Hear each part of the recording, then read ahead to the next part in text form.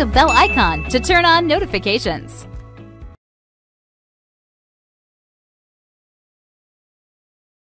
In this video, I'll show you how to rotate and flip the whole image, layers, and selections, and then in general talk about transformations. Let's look at rotating the entire image.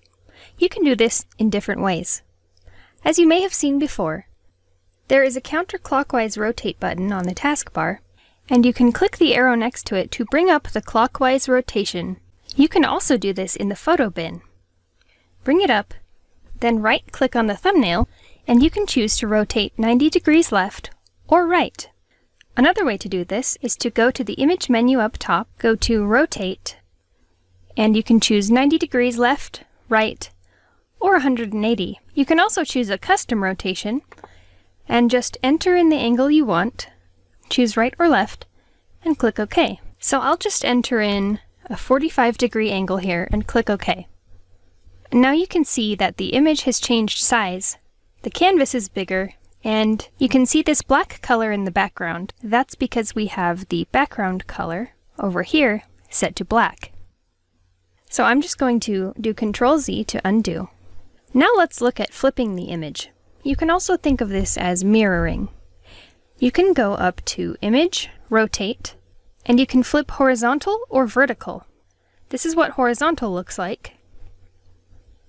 And this is what vertical looks like.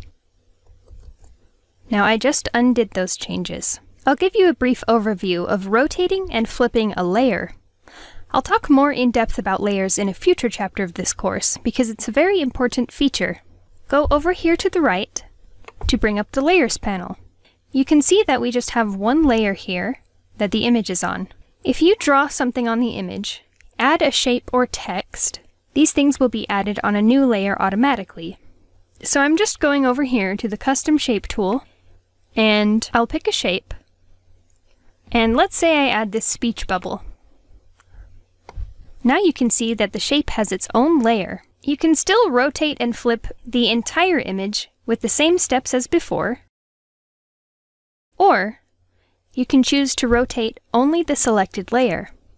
If you go back to Image and Rotate, now you have the options to rotate the layer itself and flip it. So this is what it looks like if I flip the layer vertically. Now let's talk about rotating and flipping selections. I'm just going to delete this layer I made,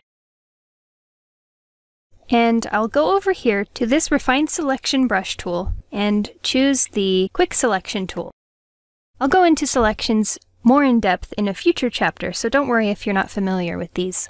I'm going to use this tool to select a part of my image, and now you can see these marching ants along the edges that show the boundaries of my selection. If you go up to the Image menu again, under Rotate, now you have these options to rotate the selection and flip the selection. So this is what it looks like if I choose 90 degrees left. You can see that the selection has rotated and not the entire image. And you can also see the background peeking through. I'll use Ctrl-Z or Command-Z to undo again. And I'm going to keep this selected to show you how to transform.